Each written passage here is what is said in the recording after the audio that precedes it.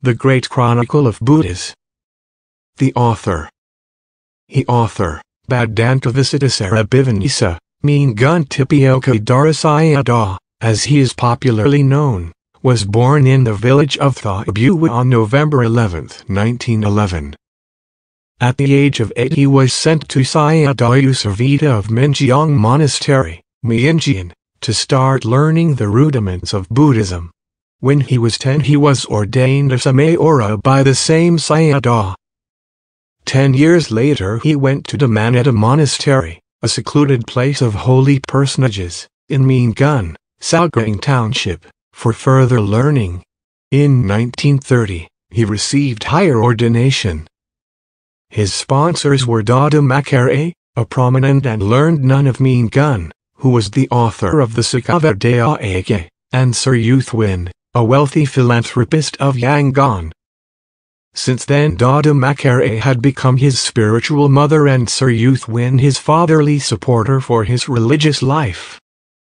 In 1937, when the first Dhammanata Sayadaw, who was his preceptor at his ordination, passed away, he had to take charge of the monastery. Sayadaw had passed a series of religious examinations invariably with flying colors since the age of 13. To mention a few, in his 4th year as a bhikkhu, he passed the Dhammacarya examination held by the Pariyatissa Sinahita Association of Mandalay, which was a formidable examination in which only a few candidates dare to sit for. The examination is on the 3 great commentaries, which candidates normally try to finish one by one in 3 years. But the author passed all 3 commentaries in 1 year and acquired the rare and coveted title of Pariyatissa Sinahita Dhammacarya Vāvanisoke.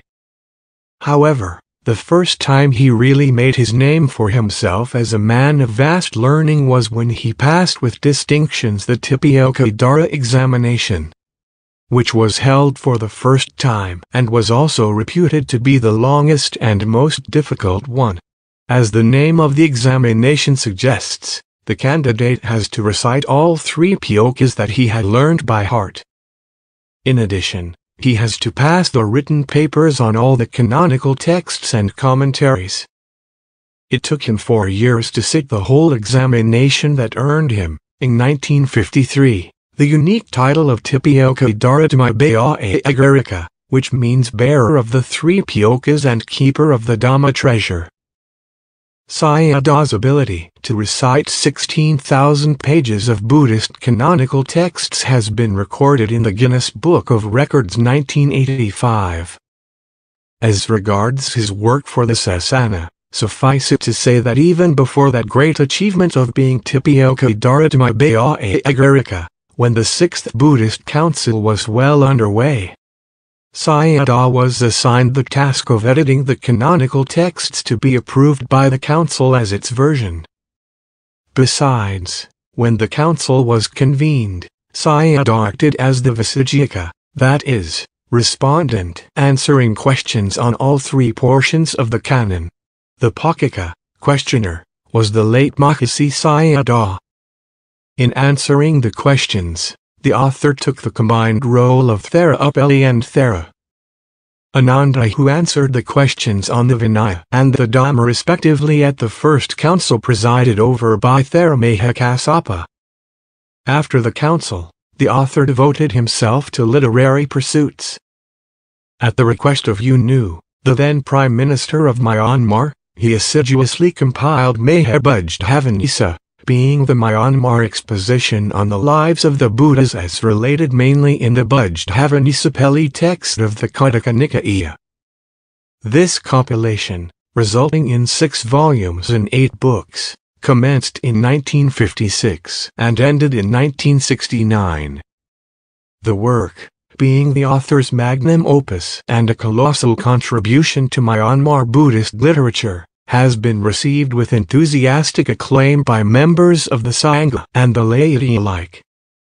In the year 1980, an historic event in the history of the Sangha in Myanmar took place. It was the emergence of the State Sangha Committee comprising representatives of all sects of the Buddhist Sangha in Myanmar. The author was unanimously elected permanent General Secretary of the committee, which, as the T.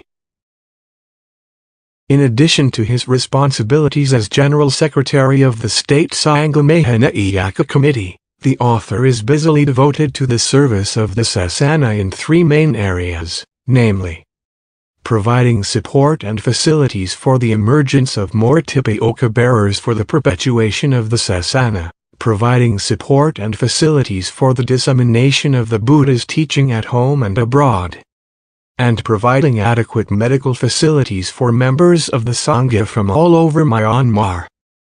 For the first task, the author founded the Tipioka Nikaya organization, whose chief aim is to nurture young bhikkhus so that they may one day become bearers of the three Piokas and keepers of the Dhamma treasure like himself. There are a number of promising learners under his care at Mamiak Hill near Mingun. Soon after the formation of the State Sangha Committee, it firmly resolved to establish two separate universities of Pariyatti Sasana in Yangon and Mandalay, where the good law of the perfectly enlightened one would be taught in a new system of education to produce Theras who will spread the teaching in Myanmar and elsewhere, in pursuance of the second objective.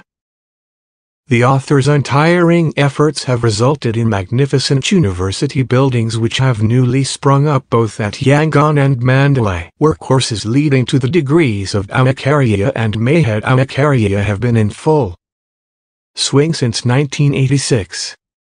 As to the third important project undertaken by the author, which was for the welfare of the Sangha, the Javidadena Sasana Specialist Hospital for Bhikkhus has been founded in Mandalay. It is a 100-bed specialist hospital with all the facilities and equipment for a modern health center, and was formally opened under the auspices of the author himself on August 18, 1990. In recognition of his great learning and of his invaluable services to the Sasana, as mentioned above, the government conferred upon him the title of Agamahapaya Aida in 1979 and the title of Abhidajamaharo Ahiguru in 1984.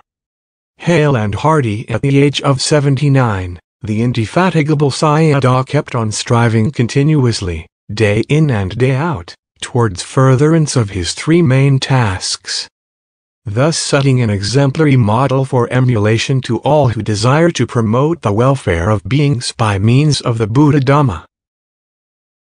The author's introduction. Namo Bujjhaya Sayadaw. Namo Bujjhaya Sayadaw. Kadasoti Imehavera, Abhinayarona Rutama, Kamhikeltayadhara, Pathatabadhimadame. Buddha, who is endowed with the four kinds of right exertion, one who is the highest among men and higher than devas and brahmas, and who is thus chief of these three categories of beings. How should we comprehend your resolve to gain Buddhahood of great glory, that pervades the whole universe, extending from the bottom realm of intense suffering to the top realm of brahmas? Since when has your mind become inclined to achieve the prime laurel of perfect self-enlightenment, which surpasses the enlightenment of a private Buddha and the enlightenment of a disciple? This inquiring note of acclamation was sounded in the sky over the city of Kapilavatthu on the first waning moon of Kasan, in the year 104 Maha Era. The background story, in brief, of this question is narrated below. The Buddha, the omniscient one and Lord of the three worlds, observed the first rain retreat in the deer park of Isapatana, Varyose, in the year 103 Maha Era. During this retreat, he converted the 5 ascetics and the group of 54 friends headed by Yeza, son of a wealthy man, leading them to arahantship.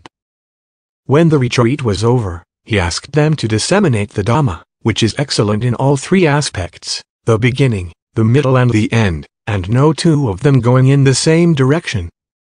He himself went alone towards the forest of Aruvale to convert the 3 ascetic Kassapa brothers and their followers, numbering 1,000. On the way to Aruvali, on reaching Kapasika Grove, the Buddha met with 30 Bhadavagi brothers who were searching for an absconding woman. He established them in the lower paths and fruitions and made them ihai bhikkhus. Then he proceeded alone to Aruvali, where he liberated the eldest brother, Aruvali Kassapa, and his 500 followers from heretical views. He did the same for Nade Kassapa and his 300 followers and Gaya Kassapa and his 200 followers. Finally, he preached to all the 1,000 ascetics, the Odattapariya Sutta on the stone slab at Gayasasa, and thereby established them in the fruition of arahantship. And, together with the 1,000 newly accomplished arahants, the Buddha set out on a journey to the city of Rajagaha. The day the Buddha arrived in Rajagaha, he helped King Bimbisara and the Brahmin householders, 110,000 in all, with his teaching to reach the state of Sotapattiphala, and another 10,000 Brahmin householders established in the 3 refuges. The following day, the Buddha accepted the Vovana monastery, which was generously donated by King Bimbisara in support of his ministry. It was the first monastery he had ever accepted, and the occasion of his acceptance of the monastery was marked by a great earthquake. From that time onwards, he had taught all those worthy of 1. Right exertion, samapadhana. The 4 such exertions are: the endeavor to prevent the arising of evil which has not yet arisen, the endeavor to put away evil that has arisen, the endeavor to bring about the arising of good which has not yet arisen, and the endeavor to further develop the good that has arisen. O. Conversion, who came to him, including those who would eventually become chief disciples, great disciples and ordinary disciples. He did so as though he were dispensing among them the medicine for deathlessness. While the Buddha was thus busily engaging himself, his father, King Sujadana, sent 9 ministers, one after another, each with 1,000 men, on a mission to invite him to return to Kapilavatthu. Instead, they became arahants and neither conveyed the king's message to the Buddha nor sent back any information to the king. So the Buddha's playmate, the minister Ka'adai'a, was sent as the 10th envoy, also with 1,000 men. Ka'adai'a and his men became arahants, too, and spent their time enjoying the bliss of their spiritual attainment. When the cold season was over and spring arrived, Ka'adai'a made a humble request to the Buddha, in 64 verses, persuading him to return to the home of his kinsmen. The Buddha then journeyed to the city of Kapilavatthu on the first day after the full moon of Tabang, traveling slowly, covering only 1 yojana a day, and arrived at Kapilavatthu on the first day after the full moon of Kasan in the year 104 Mehe. Era. On the same day the second princes welcomed the Buddha and his host of bhikkhus in a great ceremony. They took them to Nagratharama monastery as arranged beforehand. On arrival at the monastery, the Buddha sat in the seat specially prepared for him and remained quietly surrounded by 20,000 arahants. The Sikyans, who took too great a pride in their high birth, thought to themselves, "This Prince Siddhartha is younger than us. He is only a young brother, or a young nephew, or a young grandson of ours." And, puffed up with conceit, they urged their younger kinsmen, "You bow in homage to the Buddha. We shall, however, stay behind you." The Buddha knew the inner minds of the Sakyan princes were dwelling with pride of their birth and thought to himself, "These proud kinsfolk of mine do not realize that they have grown old without accomplishing anything beneficial for themselves. They know nothing about the nature of a Buddha. They know nothing about the power of a Buddha. What if I should display a Buddha's might by performing the twin miracle of water and fire? I will make a jeweled walk in the sky, a platform as broad as the 10,000 universe. And I will walk to and fro on it and pour forth a shower of sermons to suit the temperaments of all those who come to me." No sooner had he resolved thus, the Brahmas and Devas acclaimed their joyous approval. Then the Buddha entered upon the 4th jhana, making white as his object of concentration. On arising from that jhana, he made a firm resolve that light should spread all over the 10,000 universe. Immediately after that resolution, all the universe was flooded with light to the great delight of devas, humans and Brahmas. While they were rejoicing, the Buddha rose up into the sky by developing the supernormal power through exercise of the fourth jhana. Then he proceeded to perform the Amekapa, which consisted of the appearance of flames of fire and streams of water emitted alternatively from the top and bottom of the body. From the front and the back, from the eyes, from the ears, from the nose, from the shoulders, from the hands, from the sides, from the feet, from the fingers, toes, and from between one finger and another, as well as from between one toe and another, from each hair of the body, and from every pore of the body. The emitted fire sparks and water sprays fell amidst the crowds of human and celestial beings, as though the Buddha was letting the dust fell from his feet onto their heads.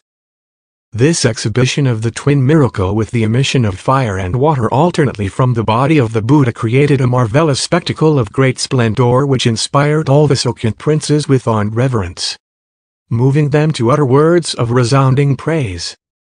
After the performance of the twin miracle, the Buddha created a jeweled walk of great brilliance which extended from east to west, reaching even beyond 10,000 universe. He then walked up and down the jeweled walk and delivered several discourses to devas and humans suiting their mental dispositions. Thought to himself, I shall now go to the Buddha and make a request for a complete narration of the life histories of the Bodhisattvas and the perfections they had fulfilled. Accordingly, he lost no time to gather the 500 Arahants, who were all his co-residents, and said to them, Come, we will go. We will pay a visit to the Master and ask him about the past stories of the Buddhas. Having urged them to accompany him, they traveled through space by means of supernormal power, at so fast a speed which surpassed that of the wind and the storm. In a moment, the Venerable Sariputta, with the company of bhikkhus, arrived before the Buddha and paid homage to him. Then he uttered the verse, Kadasoti imehadavera, abhinayaro nuratama, etc., mentioned at the beginning, thereby asking the Buddha to narrate elaborately how he had received the definite prophecy from the former Buddhas and how he had fulfilled the 10 perfections, which extend to 30 in all, for the Bodhisattvas. Then the Buddha, who was still on the walkway, responded with 2 verses. Patapamojiyanani, sake salavanodanani, etc. Meaning, listen to the Bodhisattva discourse which could give you joy and happiness, remove the thorns of sorrow, and bestow upon you the 3 kinds of bliss, namely, human existence, divine existence, and nibbana. Having thus listened, try to follow and practice the path, as will be explained in this discourse, that could dispel conceit, eradicate sorrow, liberate you from samsara, and put an end to all suffering. Thus the Buddha, out of compassion, urged all devas, humans and Brahmas, reciting the verse numbering 4 Bhavaveras 2. The commentary on the Bodhisattva text is included in the Khataka Nikaya of the Sutantapioka, which was recited at the first, second and third councils by Arahants. The commentary on it, entitled Madhuratavilasana, consisting of 26 Bhavaveras, was authored by the Venerable Buddhadatta, a resident of the port monastery of Kavarappaona of the Koa country in South India. The great Bodhisattva story during the reign of King Bhagadha A.D. 1819-37, the 4th founder of the city of Ratanapura, the first Anglican Sayadaw, recipient of the title of Odakavanisa by Dajamaheta Marajeti Rajaguru, wrote the Bodhisattva story in prose. He combined the text and its commentary, interspersed with certain Pali verses and their word-for-word translations for the aforesaid benefits of joy, and of sorrow, etc. by young men and women of good families. He did not translate the whole text word for word. That Bodhisattva in Myanmar prose was published in 1297 M.E. by Zambumyatspioka Press, Yangon, in 3 volumes with the title, The Great Bodhisattva Story. Sudhamavate Bodhisattva. Not long after the Great Bodhisattva story was been published, the Sudhamavate Bodhisattva story appeared in 1 volume of poetical prose, written by editor Yuchen Sine. the State Buddhasasana Council's version of the Mahābhujdhavanisa after the founding of the new independent country of the Union of Myanmar, the people, both the Sangha and the laity, were busy assiduously making preparations and arrangements, shouldering their respective responsibilities for holding the 6th Buddhist Council. The Prime Minister U Nu, seeing their dedicated activities, was inspired by the profound thought of bringing out a new version of the Buddhasasana text and its commentary. A version that should include everything that is connected with the Buddha. Accordingly, he requested me, in his house, on the occasion of Anakaya ceremony and inauguration of his shrine room, to write such a saga of the Buddhas in commemoration of the great event of the Buddhist Council. I said to the Prime Minister then, I have been assigned to participate as a Tipiokadara in the 6th Buddhist Council, which is to be held soon, and I still have to work hard to become qualified for the title. With this excuse, I refused to comply with his request. Indeed, at that time, I had just passed the written examination in the Vinayapyoka and was about to sit for another one on the Abhidhammapyoka. Succession of compilers undaunted by my refusal of his request, the Prime Minister persisted in his earnest effort to produce the proposed book by approaching other scholars.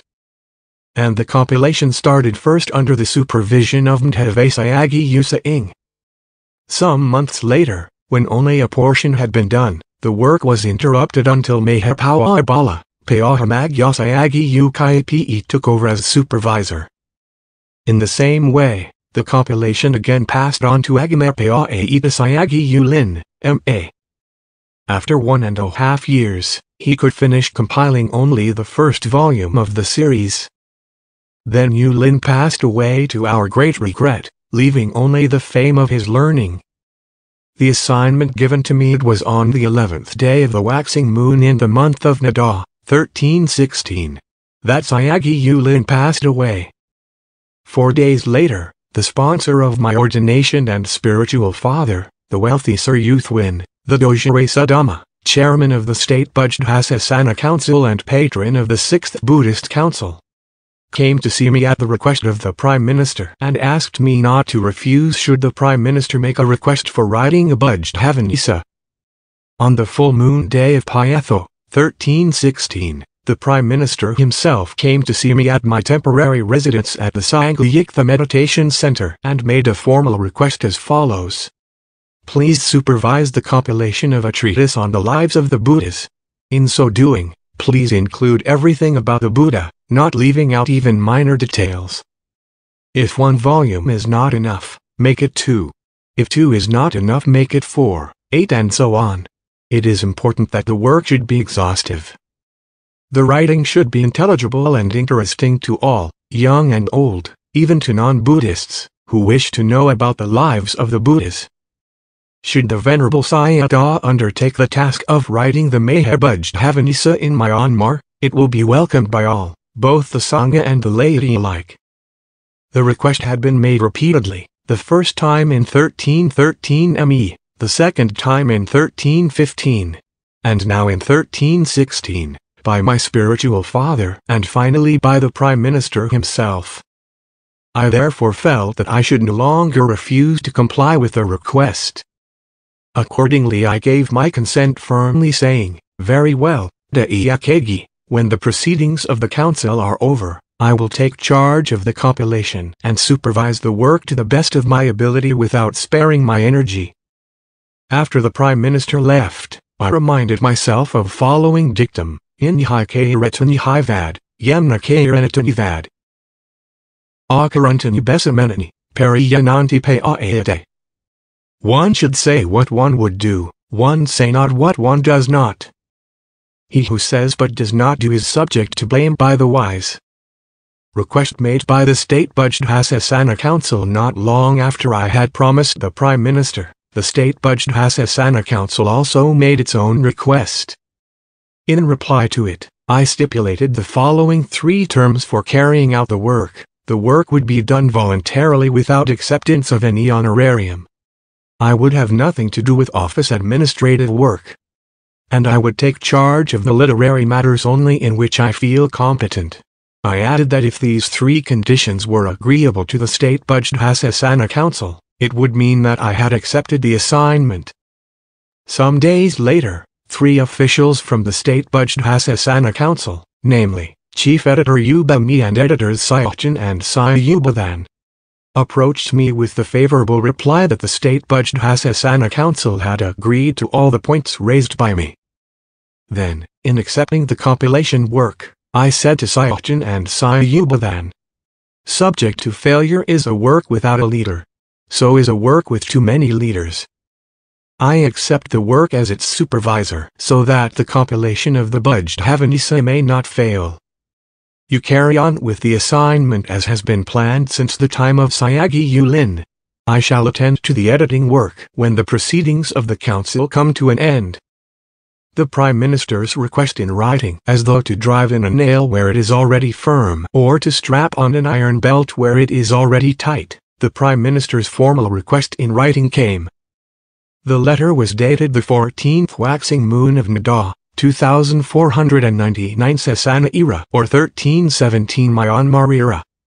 Sayagyi Yulin's great learning when the 6th Buddhist Council and the ceremonies commemorating the 2500th year of Buddhism in 1318 Myanmar era ME came to an end, in compliance with the Prime Minister's request and in fulfillment of my promise. I started editing the MSS so far prepared on the Mahavajjhāvanisa.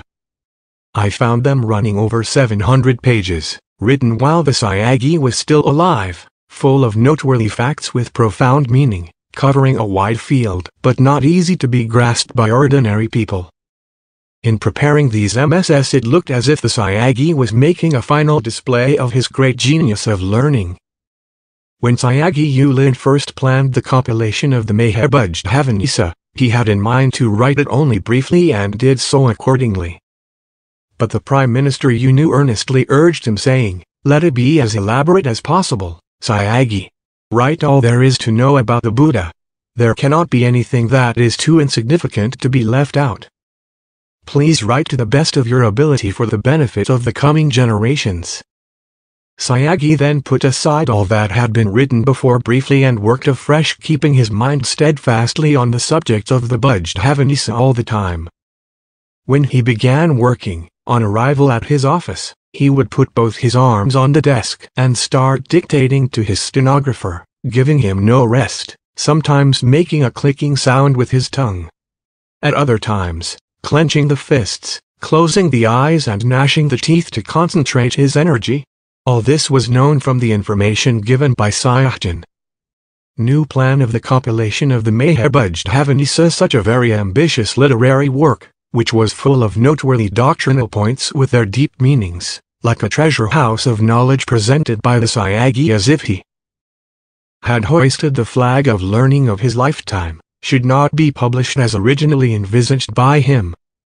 I feared that readers would find it rather confusing and difficult to read and understand. Therefore the writing of the Mahavajjhāvanisa had to be planned anew as follows. The main subject of the Vajjhāvanisa should be treated separately. The chapter on rare appearance of a Buddha should be rewritten and confirmed by other learned Sayadaws. A new chapter on miscellaneous matters concerning duties which should be comprehended and performed by every aspirant of Buddhahood should be added. Explanatory notes and interpretations should be given fully in a separate chapter entitled Anutapana, to serve as a supplement to the first part of the first volume, and difficult usages should be made easy by replacing them with simple ones in Myanmar. When the manuscripts of the Mahavajjhāvanisa finally went to the press of the State Vipassana Council, Sayagyi Sayanayan, Mahapawabala, professor of Pali, acted as chief proofreader. Exhortation to readers: this version of the Mahavajjhāvanisa contains the same material with the same meaning as that preserved in the original Vajjhāvanisa text, its commentary, etc. The only difference between the original works and this lies in the medium employed, the former in Pali and the latter in Myanmar. Since a Vajjhāvanisa can truly confer upon its worthy readers such benefits as joy and happiness, end of sorrow, and the 3 attainments of human existence, divine existence and nibbana, as has been pronounced by the Buddha. This introduction is concluded with an exhortation in verse so that each reader might enjoy his or her share of welfare. Pratubto meher bujjhavaniso bujjhathatapako. Bujjhavadanamatthaiyataninasamethasadivo. O, you worthy men of gentle mind, seeking your own interest and that of others. This book of the Meher Bujjhavanisa, a version of the State Bujjhasasana Council, which has made its appearance in commemoration of the convening of the 6th Buddhist Council, resembles a plot of land on which virtuous Buddhists may sow seeds of the Dhamma. It vividly describes, for the benefits of those who are virtuous devotees of Buddhism, how the Buddha, the friend of the 3 classes of beings, had performed unique, meritorious deeds beginning from his existence as Sumedha. Therefore, you all who aspire after the fourfold knowledge of the path, the true enlightenment, should study it carefully with an eye of wisdom, fully confident that you will gain the fruits of joy and happiness, end of sorrow and the 3 attainments of human existence, divine existence and nibbana. Uvasidasara Bivanisa Tipioka Daradamai Bea Agarika, the 7th waxing moon of Wazo, 1399, Myanmarira. Chapter 1. Salutation and Intention 1. Namo Tassa Bhagavato Arahato Samesam Bujjhasa. 2th Most respectful adoration, I pay obeisance to the Buddha who, like his predecessors, has made a very rare appearance. Who, like them, has no peers among devas, human and Brahmas in the 3 worlds.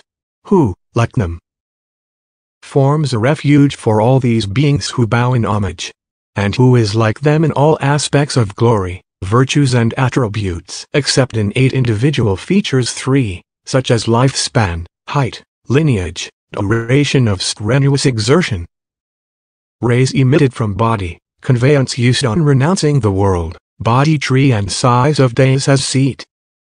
With most respectful adoration, I pay obeisance to the Dhamma, which, through his omniscience and out of profound compassion for all beings, has been well taught for by that Buddha, and which has been held in high esteem by himself. With most respectful adoration, I pay obeisance to the Sangha, the order of noble ones, who have become true sons of the Master by their proper and upright practice 5 of the Dhamma.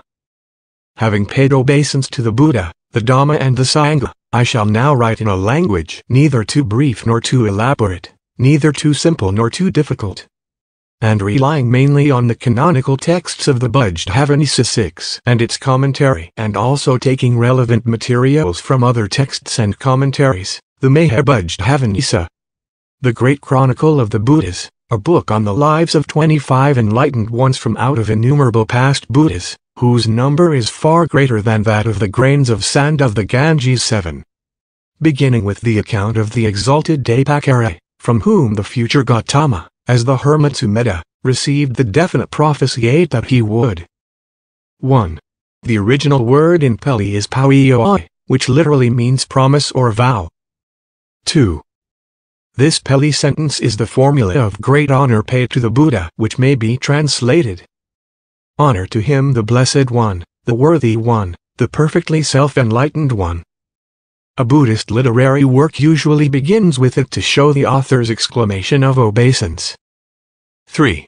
These are called Auohavamtani, which Malalasekara translates 8 particulars in which the Buddha differ from each other.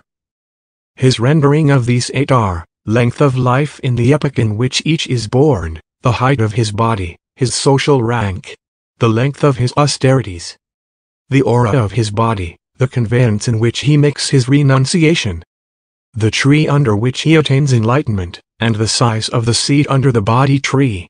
Dictionary of Pali proper names under Buddha. 4. This is the first attribute of the Dhamma. 5. These are the first and second of the attributes of the Sangha. 6. The 14th book of the Khataka Nikaya of the Suttapioka. 7. CP. Few are the saints of the Ganges, innumerable are the conquerors, who have entered Nirvana. This is from U.P. Mongtin's translation of the popular Pali Getha beginning with the word Sambud. The relevant Pali composition in 2 lines are Apakavalukhagange, Anantanibhatajane. 8. Receiving of the definite prophecy is an important feature in the spiritual. W. Become a perfectly self-enlightened one. May those virtuous people, who are desirous of seeking merit and knowledge, who, with abiding faith, have established a firm foundation of refuge in the Buddha 9, the Dhamma and the Sangha, and who are properly and uprightly cultivating the threefold practice of morality, concentration and insight, may they easily attain the path, fruition and nibbana. Evolution of a bodhisattva. We shall see more about it when we come to the story of Sumedha. 9. Here the author adds an adjectival clause reading, whose supremacy in the 3 worlds is like the ruby-studded pinnacle of a palace. The 3 worlds here are the 3 realms of sensuality, materiality and immateriality. The first corresponds to the realm of 5 senses, comprising the 4 woeful states, the human world and the 6 celestial worlds. The material and immaterial worlds belong to the Brahmas,